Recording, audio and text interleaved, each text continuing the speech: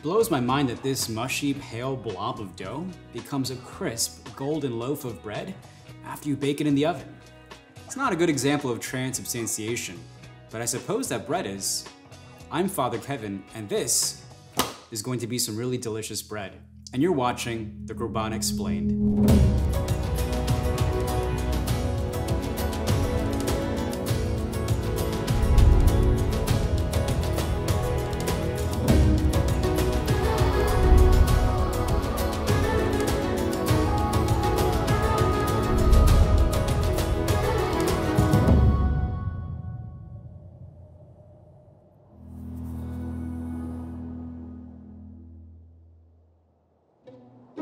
The Anaphora is, no pun intended, the bread and butter of the Holy Qurbana.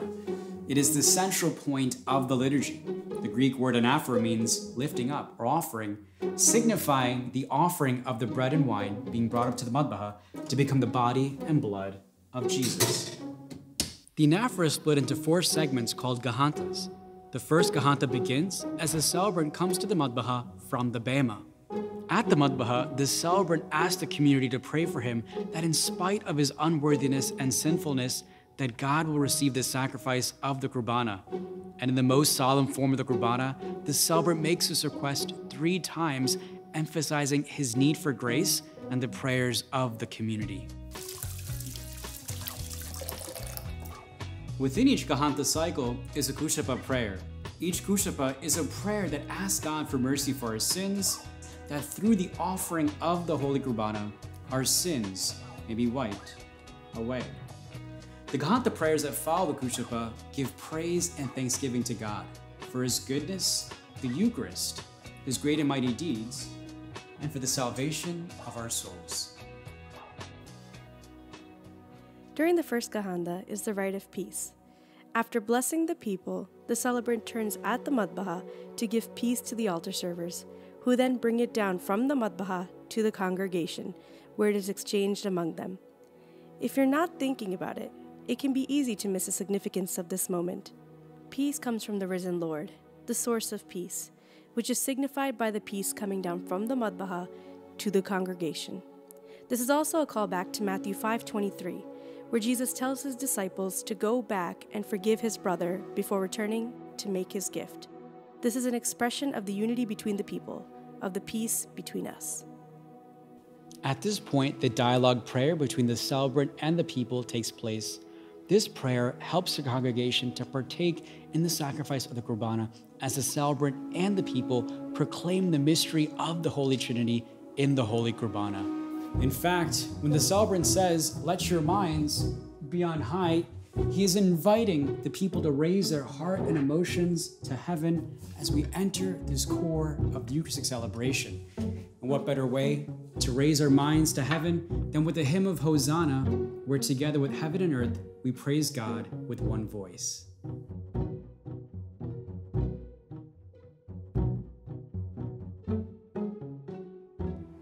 When Jesus gave us the gifts of his body and blood at the Last Supper, he gave thanks to God for the gifts of bread and wine, blessed them, broke them, and gave them to his disciples.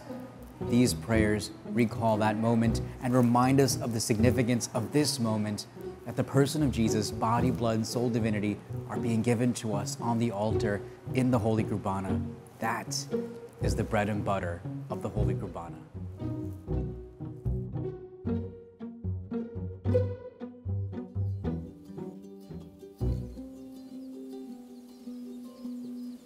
You know what I was wondering?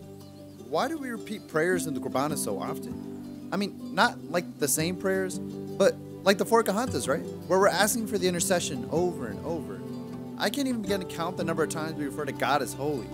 I really feel like we can trim it down for the efficiency. Actually, the reason that we repeat so many prayers is not because we're trying to get God to remember anything, but it's to remind ourselves to enter more deeply into the experience of prayer. Yeah, but does it mean anything that we repeat the prayers so many times?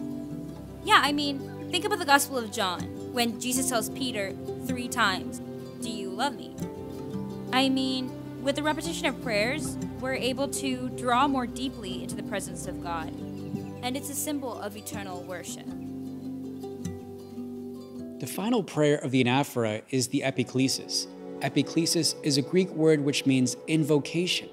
And in the epiklesis, the celebrant invokes the Holy Spirit upon the sacrifice of the Qurbana that he may bless it and sanctify it, because it is the Holy Spirit who transforms the bread and wine into the body and blood of Jesus. Many church fathers consider the institution narrative the seed which the epiklesis fertilizes. It's the final moment in the transformation of the bread and wine into the body and blood of Jesus.